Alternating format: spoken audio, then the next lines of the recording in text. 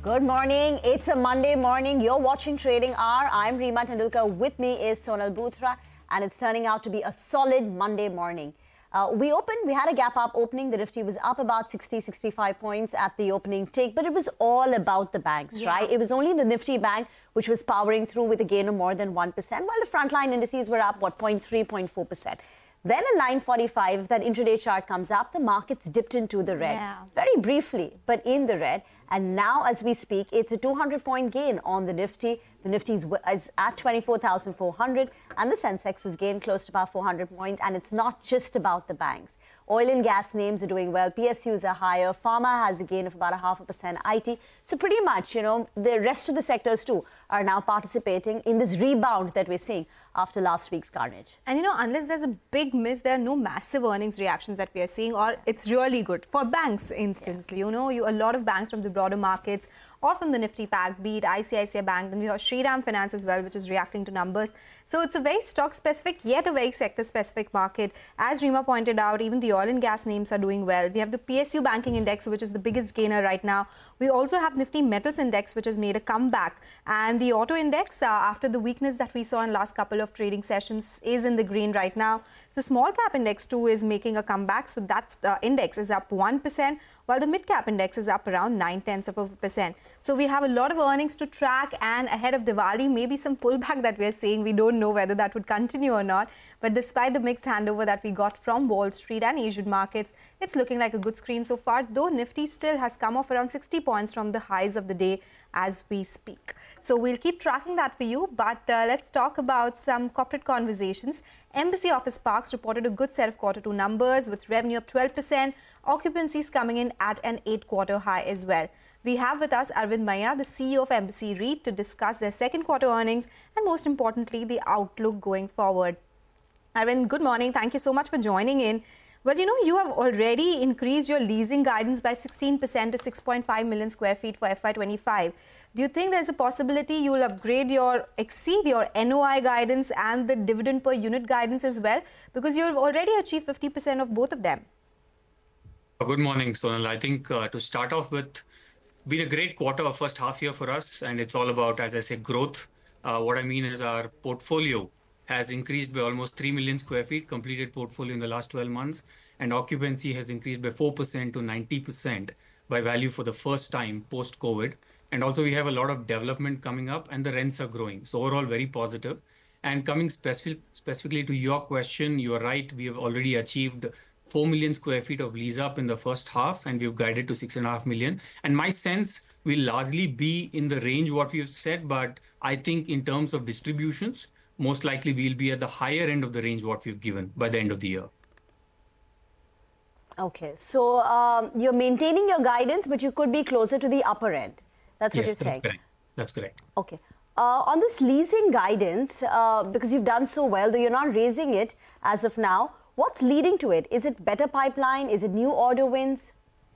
Actually, Reema, we've increased the guidance. So we started the year at 5.6 million square feet as the guidance. And based on our first half, where we've done 4 million already, we've increased it now to 6.5 million square feet. Now that's overall, if you see, the market is doing very well. In the first 9 months of this calendar year, the India market has done about 50 million square feet of absorption, gross absorption. And by the end of this calendar year, it's expected that we'll touch 70 million square feet. That's going to be the record historically for all India, because previously it was 60 million square feet pre-COVID. And a lot of this demand is coming from global captives. We've spoken about it quite extensively in the past. More and more existing companies growing, more and more new companies coming. Just to state one fact, I think today there are about 23% of Fortune 500 companies which have set up captive centers in India. That number is expected to go up to 43% by 2030. So more and more new companies coming and taking up space. That's what is leading to more demand. Okay. Arvind, I just wanted to understand, you did 8 million square feet of leasing in FY24. Now you're saying 6.5 million square feet. Will this be the yearly trend going forward? Do you think FY24 was a peak in terms of leasing? And my colleague meant to ask, if it's 4 million square feet in first half, do you think, why do you think you'll not be able to do as good in the second half as well? You've, of course, upgraded your leasing guidance, but do you think you can do better than that in that case? Actually, that's a good question, Sonal. It also depends on how much stock you have, right? So what's happened is last year we did 8. This year, we are looking at 6.5, and at some point in time, we kind of reach the stabilized occupancy. By the end of this year, if you see, based on our own projections, we'll be at 92% occupancy by value. And historically, the stable occupancy is considered as 95%. So as you reach that number of 95, then you'll kind of peak out in terms of what supply you have. So what then the next question which comes is, how do you grow, right? So in terms of existing portfolio, we have a good 8 million square feet under construction as we speak. And of that, in the next 2 years, 5 million square feet to be delivered, 71% is already pre-leased, right? So what that means is, as a management team, we now need to look at grow inorganically. We'll have to acquire more assets. That's when our team will have more stock to lease. You've secured a 13% rent escalation on 1.4 million square feet of leasing. What about the rest? Is there scope for more rent escalations in the rest of the year? Yeah, Rima, I think we have close to another 4 million square feet, which is due for escalation in the next 6 months. So that's more or less, I mean, we had rent escalating even during the peak of COVID. So that's a inbuilt organic growth, which is there for us. So that will continue to grow during the rest of the year and years. Okay. So you spoke about the targeted occupancy at around 95%, right? That is by when? So, without giving an exact, precise date, Sonal, I think we are looking at reaching that stabilized occupancy probably in the next 4 to 6 quarters max. Okay, 4 to 6 quarters that would be. So are you saying the SEZ vacancy issues, they are behind us completely? What was the vacancy number from just the SEZ portfolio this time? The way to look at it, Sonal, now is there's no need to look at SEZ, non-SEZ, because after this new regulatory change, thanks to government, any non-SEZ, SEZ space, either you could denotify a full building or even demarcate floor by floor. So effectively, we are leasing all space as if it's non-SEZ. So in the last 12 months, we have actually denotified and demarcated close to 5 million square feet of SEZ to non-SEZ.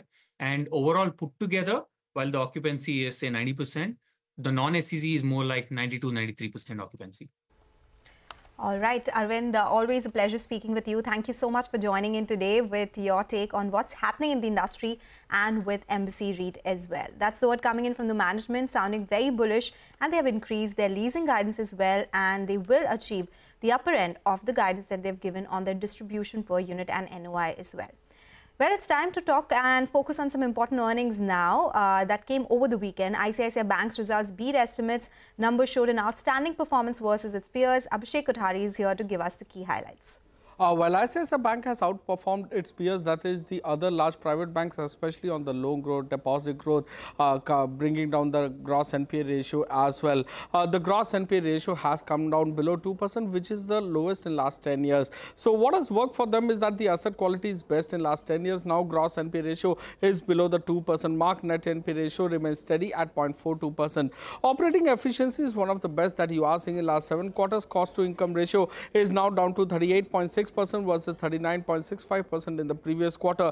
The annualized slippage ratio is at 15-quarter low, coming in at 1.59% versus 1.93%. You have seen slippages rise for majority of the lenders on a sequential basis, but for ICICI Bank, it's improved. Quarterly subsidiaries PAT is at all-time high of more than 2,600 crore. This is led by ICICI Securities Primary, which has reported massive rise in profitability on a sequential basis. What has not worked in the result is that the net interest margin is at 9-quarter low. Domestic net interest margin is at 9-quarter low. Now, loan growth, although being healthy at 15% YOY, but the standard that ICICI Bank has set, this is at 14-quarter low. Write-off has remained elevated at more than 3,300 crore, which is perhaps the highest that you are seeing in last 11 quarters. Both their NI and PAT is a beat on our poll. Back to you. Okay. Thank you very much for that. And what about Shriram Finance? That's the big mover in the Nifty pack. What went so right for them? You take a look at the two comparison, one Chola and one Shriram. Chola saw almost, flattish kind of a disbursal growth this time around, while on the other hand, Shriram saw a 6% jump in the disbursals, and that led to, a good performance from them overall. Asset quality for them has improved. Gross NPA ratio is down to 5.3% versus 5.4% in the previous quarter. The entire Shriram group, this is the best asset quality that I've seen from them in last 10 years or even more. Net interest margin continued to decline. Two key factors over here. they have been slowing down on the gold and personal loan portfolio, which are high-yielding products. So that has put the pressure on net interest margin. It's down to 8.74% versus 8.79% in the previous quarter. The disbursements are strong at 15.5% YOY and about 6% sequentially. The AM growth has remained healthy for them at almost 20% YOY and about 4% sequentially. With reference to our poll, the NI has come in at 5,607 crores. We were working with a number of 5,457 crores. They have reported a profit of 2,071 crores, while we were working with a number of 2,077 crores. Back to you. Okay, all right. Those are the updates coming in on the earnings that we got over the weekend. It's time for a short break. Up next, the management of Inox Wind will join in to discuss Q2 earnings. The quarter gone by was strong for the company. Stay tuned for that conversation.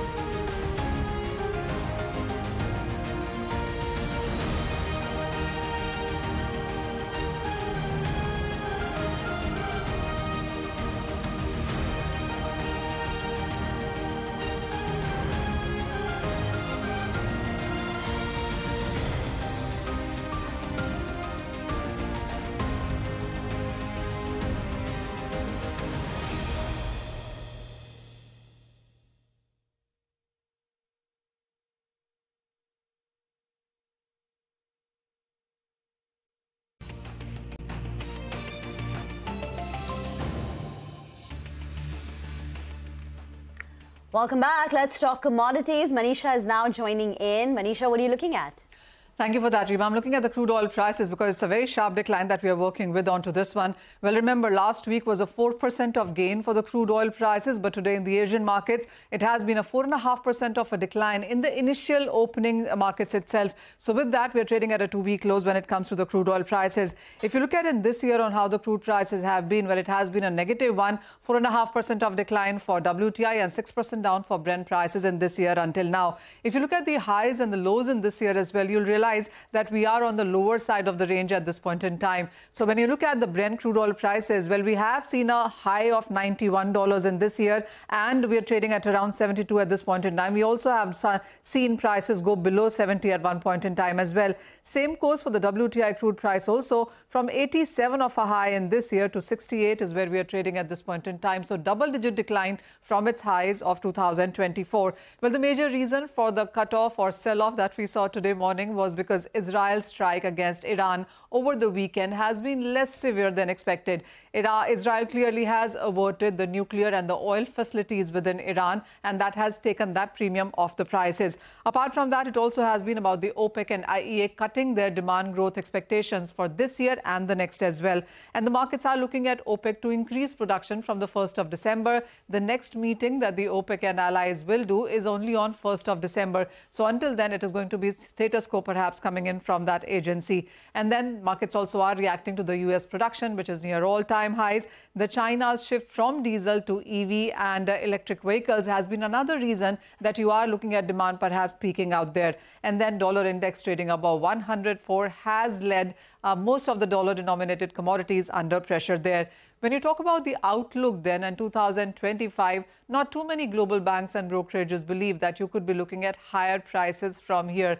We're anyway trading at around 72, and that is the average for the next year now. Goldman Sachs and UBS are talking about 77 to 75. 75 actually seems like a powered point for a lot of banks and brokerages. Bank of America and JP Morgan also believe that 75 is perhaps the average that you could see for the Brent crude oil prices in 2025. We have similar statements also coming in from HSBC, and there are even lower targets coming in from Wells Fargo at $70 a barrel. Most bearish, of course, coming in from Citi. They believe that the demand will decline, supplies will increase, the China's demand will not come back, and once the war premium also goes away, you could perhaps be looking at $60 a barrel of a price in next year. $60 a barrel. That would be a dream come true for a lot of these OMCs and other users as well, right? Thank you so much, Manisha, for joining us as always and making sense of what's happening in the commodity space, specifically here in the crude oil market. With that, let's move on. Inox Wind reported a strong set of Q2 results. The company reported a revenue increase of 98% and they've increased their EBITDA margin guidance as well. So to talk about the second quarter numbers and the outlook going ahead, we have Mr. Devansh Jain, the Executive Director, Inox GFL Group, joining in now. Devansh, good morning. Thank you so much for joining in. You have increased the margin guidance from 15% to 17%. Of course, you've spoken about moderation in margins going forward, but there's an increase in EBITDA margin guidance. Can you give us a sense of what led to this confidence of increasing your EBITDA margin guidance? And is there an updated execution guidance and revenues as well? Hi, good morning, Sonal. Good to be back on CNBC. So we've upgraded guidance because Q1 and Q2 have been fairly strong for us. You're right, Q3 and Q4 will kind of normalize that. But we've upgraded guidance from 15 to 17% with the caveat there could be further increases to this due to a couple of factors. One, royalty payments subside from FY26. Two, there's been a lot of backward integration and strategic actions which we've been taking, such as backward integrating into having our own cranes. We've gone into strategic sourcing, tolling of transformers. And third, I think as we move forward, we'll have next year a 4X turbine being launched as well as larger blades. So for the coming financial year, I think we're on a strong wicket, but we've certainly upgraded guidance to 17% with the caveat that this could further increase in the coming financial year. But Devansh, can you tell us what you expect in the second half of the year in terms of margins? Because Q1 margins were 21.3%, Q2 margins were 23.6%, which means we're looking at an average of 22%. And your full year guidance is 17% plus. So clearly margins are going to drop off in second half. So explain the reasons for that. Rima, it really doesn't matter with respect to what's happening on a quarterly basis. From a full year perspective, we had guided for 15%. As I mentioned, we've upgraded that to 17%. Now, while Q1 and Q2 would have been higher, that's primarily because typically H1 is, from a seasonal perspective, it's lesser execution on the ground. We've also done a larger chunk of supplies as opposed to uniform amount of EPC activity. And as we move forward into Q3 and Q4, while we've guided for about 800 megawatts of supplies in this financial year, and we've done about 280, so that's a very large amount of supply yet to come in Q3, Q4. But you're going to have larger amount of execution happening on the ground as well. As a result of which, while supply margins are higher, EPC margins are slightly lower. So to that extent, you'll see a moderation on EPC on a Q3, Q4 basis, but full year still upgraded with respect to the guidance we've given out. Okay. So, now what are the ordering trends looking like, Devansh? Are you seeing plain vanilla wind or hybrid auctions? What are the discovered prices that you're seeing right now? And is there better bidding in terms of players being less aggressive? What's the ground situation like right now? Look, I think the macroeconomic scenario is just mind-boggling. We're looking at about 350 gigs by 2030. You've got a lot of green hydrogen eventually kicking in. The larger ambition being to get to about 500 gigs. Having said that, I think where we are currently, we've seen about 12 gigawatts of ordering take place this year, which is a mix of hybrid, FDRE, and a little bit of plain vanilla wind. I think it's more and more focused on hybrid and FDRE. There are about 10 gigawatts of bids which are already in the public domain, which we should see getting awarded over the next 4 to 5 months over this financial year. Obviously, Q1 was an election quarter. So to that extent, you've seen a little bit of a hold up, but I think there's a lot of pent-up demand. There's a lot of pent-up order tenders which will still come out. So overall, I would tend to think this is only going to get larger and larger as we keep moving forward. With respect to pricing, you see, you've got a range from about 3 to say about, I would say 4.5. So plain vanilla wind would be, closer to about 3.5, depending on which state you're in. And then depending on whether you're talking of hybrid or whether you're talking of FDRE, pump storage, a little bit of battery, you'll see pricing moving up a little bit more than that. Okay. You spoke about how higher execution will result in margins moderating marginally in H2. So talking purely about your execution, you're maintaining your full year execution target, I believe, of 800 megawatts for FY25. But for FY26, you're talking about a possibility that you will beat your guidance of 1200 megawatts. Can you tell us what might lead to that? And you also have a 2 million watt guidance for FY27. What happens to that? Look, I think we've been trying to beat investor expectations, trying to beat analyst expectations every quarter. And I would tend to err on the side of caution. Having said that, while we have upgraded guidances, we have upgraded execution targets over the past 3 or 4 quarters. At this point in time, we're sticking to the 1200 megawatt guidance for FY26. Of course, there is a caveat that this could further be upgraded. It's simply driven by the fact that if you look at our order book, it's the highest ever order book we've had. It's about 3.3 gigawatt. And at this point in time, we are in discussions and negotiations for some very, very large deals across the board with some of the largest IPPs, whether it's tenders or IPPs and CNI customers. So as we move along, if you're going to see a larger and larger order book as we move forward, obviously that's going to lead to more and more execution or more and more supplies as we move forward. But let's wait for a couple of weeks and months, and then potentially we'll talk to the market with respect to what we expect. With respect to FY27, in any case, we've set out a broader target of being a 2 gigawatt play. I mean, if the market is going to move towards 8 to 10 gigawatts per annum, which is what the expectation is, and that's broadly a lot of the policy initiatives that the government is acting upon, be it transmission, be it connectivity. If that plays out, then potentially we could be larger than that as we move forward. All right, so interesting times, and this is something that the investor community will track very closely. Devansh, thank you so much for joining in today with your take on Q2 numbers and, most importantly, the outlook going forward. That's the word coming in from Inox Wind. The stock is up around 6% on the back of strong set of numbers. Time for a short break now. We'll get you more on the markets on the other side of the short break. Stay tuned.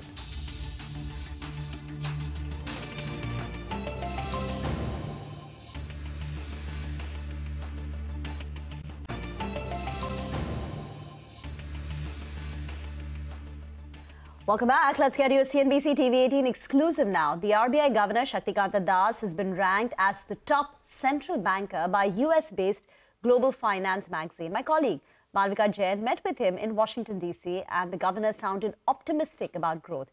He said that inflation has started moderating. However, there are significant risks to the outlook on inflation. Listen in. Inflation management, price stability is our primary responsibility, keeping in mind the objective of growth.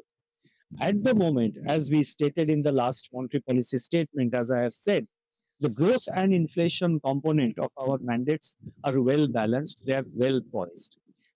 So therefore, we changed our stance to neutral. Now we have flexibility.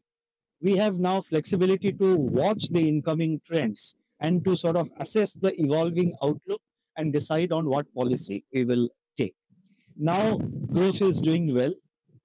Inflation also has started moderating, and we expect the inflation to moderate as we go into November, December, and into the last quarter of this financial year.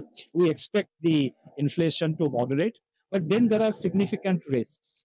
I have stated it in my monetary policy. Right. Significant risks, again, arising out of geopolitical conflicts, out of geoeconomic fragmentation, weather-related events, and certain data which was released by the FAO with regard to food commodities and by the World Bank with regard to certain commodities like metal prices and all.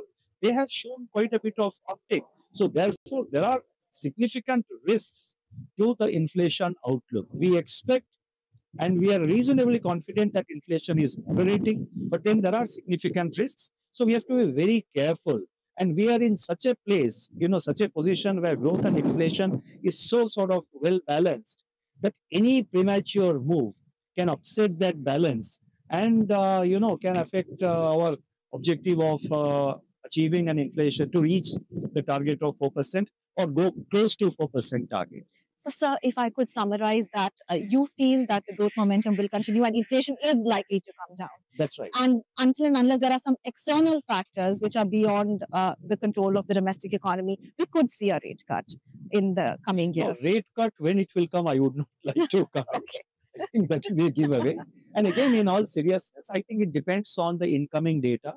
And based on the incoming data, what kind of assessment, what kind of outlook, because inflation, monetary policy making is always forward looking. Right. We have to see what is the situation 6 months down the line, down the road.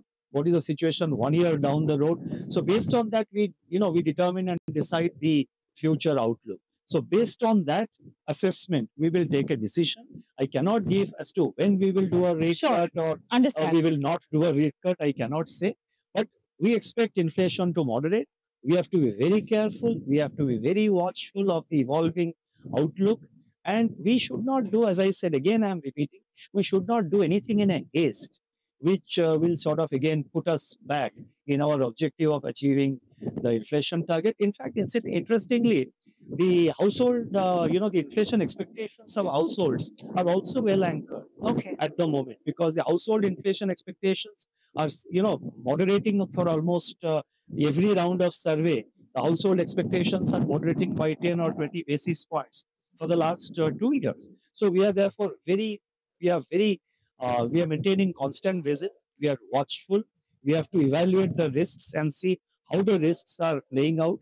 And based on that, when we have greater confidence of the inflation aligning with the target, that would be a time where we will see.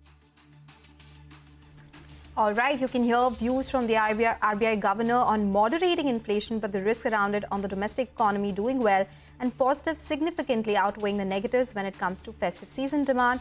Catch excerpts from the exclusive interview all day today only on CNBC-TV18.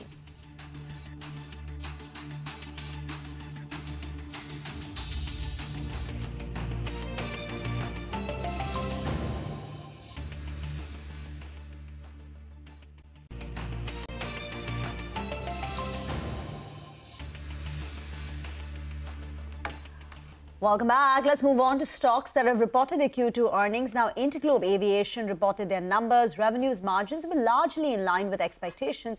But on the bottom line, the company reported a loss after many quarters. Vinny now joins in with a review. The stock is down 8.5%. Vinny.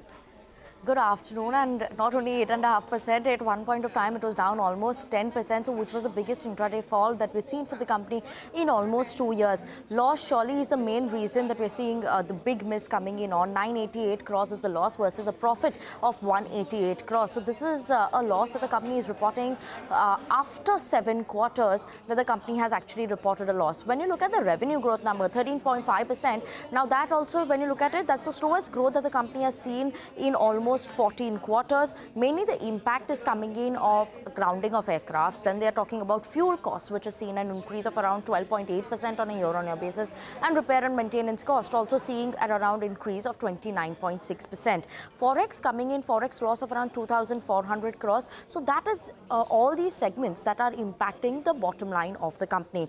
Overall, Q2, let's not forget, is also a weak quarter for the company. Now, on the back of that, we've seen brokerages have actually cut their target price and estimates. Kotak is maintaining their buy call target price of 5,200, but they have lowered their FY27 estimate by 10%. Goldman Sachs has cut the target price to 4,800 rupees per share, while Jefferies also has cut the target price to 5,100 rupees per share. So there is a bit of a pressure, not much positive signs or triggers that one is watching out for in terms of Interglobe Aviation going forward. But the management did highlight that they want to bring down the grounding of aircrafts to sub 40 by the beginning of FY26. Currently, it's in high 60s. So let's keep an eye out on that.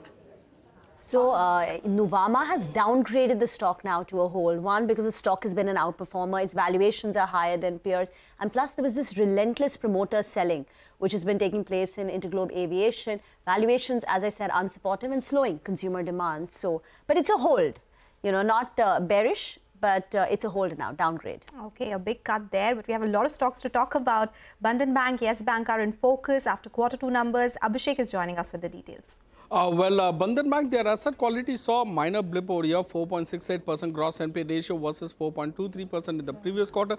Deposit growth was pretty healthy at 7% quarter on quarter, and management has guided that they will continue to focus on garnering deposit and lowering the CD ratio as well to below 90% to CNBC-TV18. AUM growth was healthy at 21.5% YOY and about 4% sequentially. The net interest margin has dipped a bit, 20 basis point decline over there, but that's largely to do with the fact that, deposit growth outpaced the loan growth.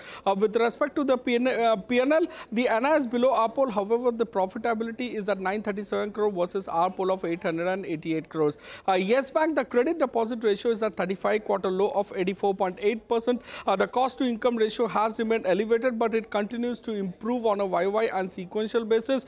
Net interest margin has remained stable for them versus decline seen for many of the peers at 2.4% versus 2.4% in the previous quarter. Asset quality has improved. Gross NPA ratio is down by 10 basis points sequentially, while net NPA ratio has remained stable at 0.5%. With reference to the PNL, the NI is below our poll by 55 crores. However, the PAT is ahead of our poll. Back to you.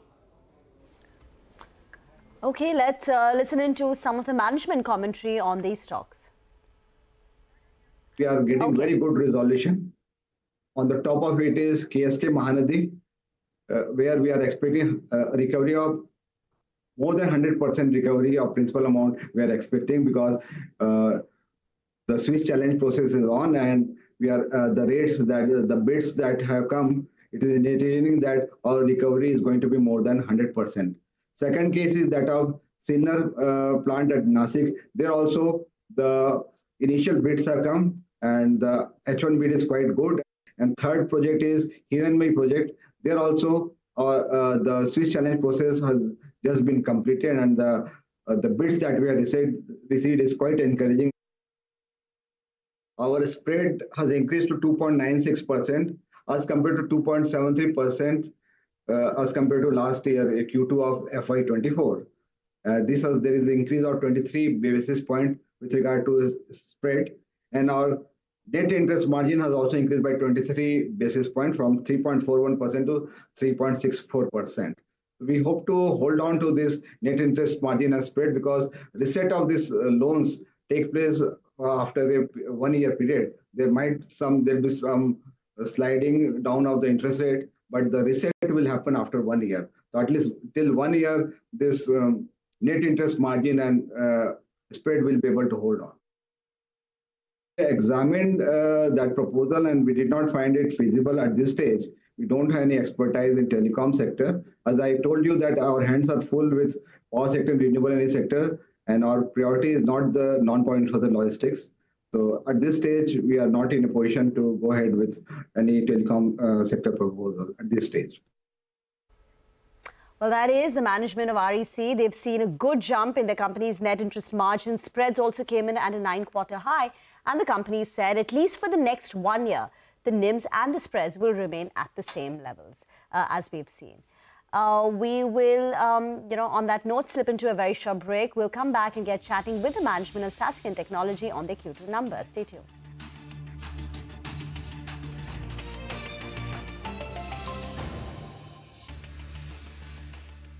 I accept your nomination. We're going to win Arizona. We're going to defeat Kamala Harris.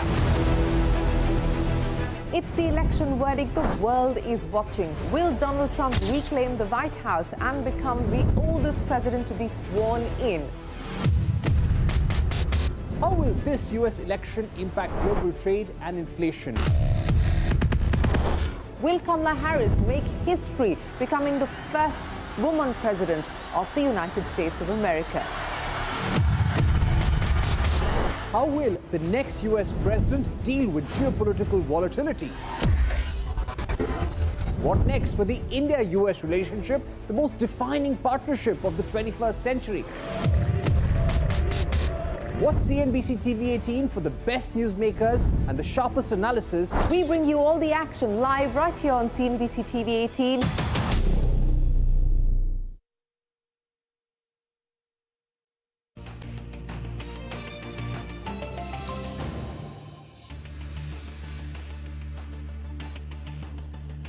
Welcome back. Let's talk about Saskin Technology. Now, the company's reported a good revenue performance. The company's revenues went up by 9.5% quarter on quarter. Year on year, it was up 31%, but margins and profits came under pressure. To talk more about the way forward, we have with us Rajiv C. Modi, Chairperson and Managing Director, CEO of Saskin Technologies, on the show now. Thank you very much, sir, for joining in. Last quarter, you had told us that revenue growth will be sort of high single digits in the current quarter in September, and you've delivered on that. What is the visibility for Q3 and Q4 in terms of revenues? Because in the first half of the year, you've clocked in a top line of nearly 28%. Morning, everyone, and thank you very much for having us on your channel today. So we do see continued momentum of growth continuing into quarter 3 and quarter 4. So we are quite positive, bullish about the opportunities that are out there and our ability to service them. So I think to your question, yes, we see a sustained momentum on the growth vector in Q3. Would you be able to put a number to that or a range in terms of Q3, Q4 revenues?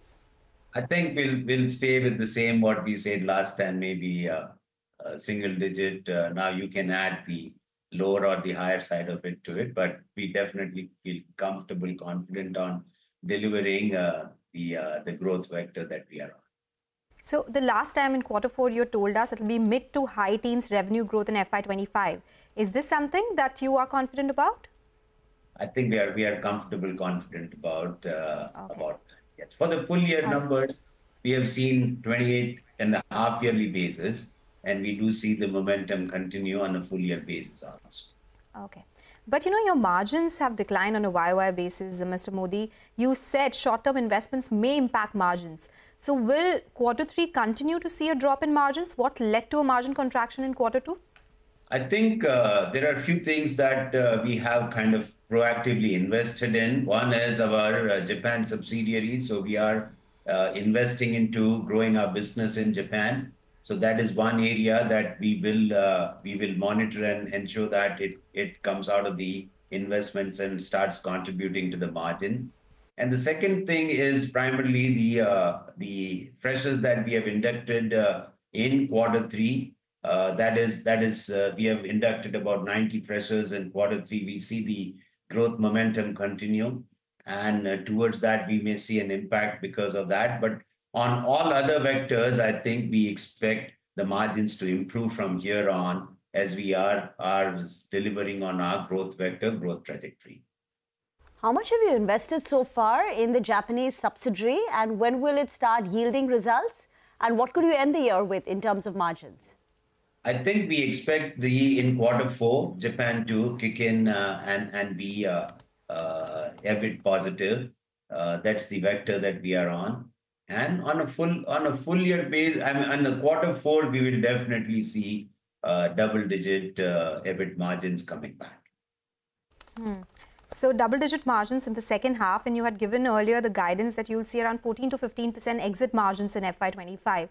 So that is something which is achievable. That is correct. In quarter 4, not in the second half, but in quarter 4, we do expect the margins to improve into double digits. Okay. So you have a 16 to 4 into 3 strategy that you're executing on. 60 stands for 60 marquee clients. 4 stands for $4 million per account. And this is in 3 years. Where are we? Have you identified the 60 clients? What is your current revenue per client? I think we have disclosed those numbers in the investors presentation that we have made. To be honest, I may not recollect, but what I remember is 37 of the 58 customers that we have been working with has shown systematic growth quarter on quarter.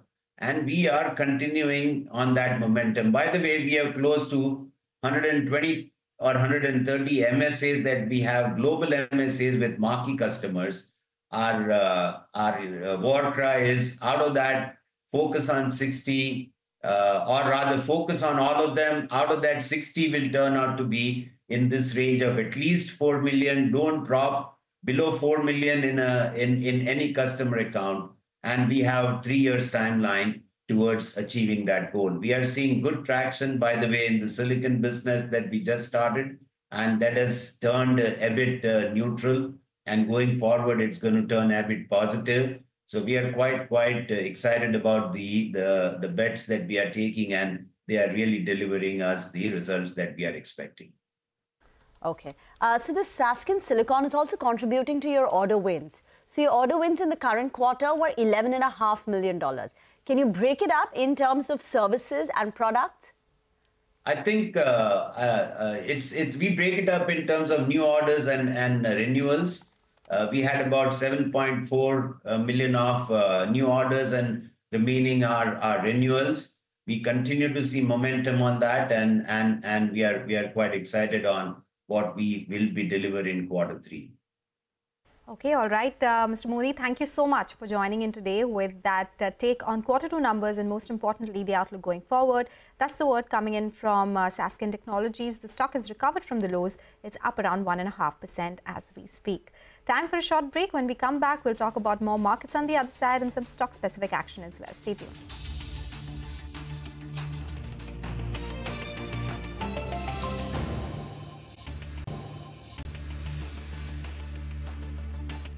Welcome back. Bharti Airtel will be reporting their Q2 numbers post-market hours. This is a stock which has done very well. It's up 60% since the beginning of the year.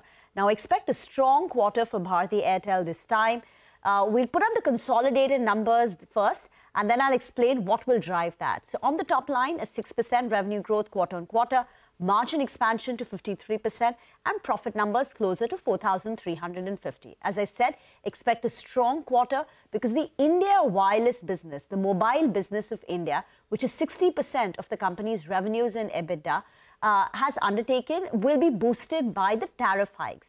The company undertook a tariff hike of nearly 15% in early July. So July, August, September will see a benefit of that. So if you look at the top line growth of 6%, it will be driven by a 10% quarter-on-quarter jump in the India wireless business.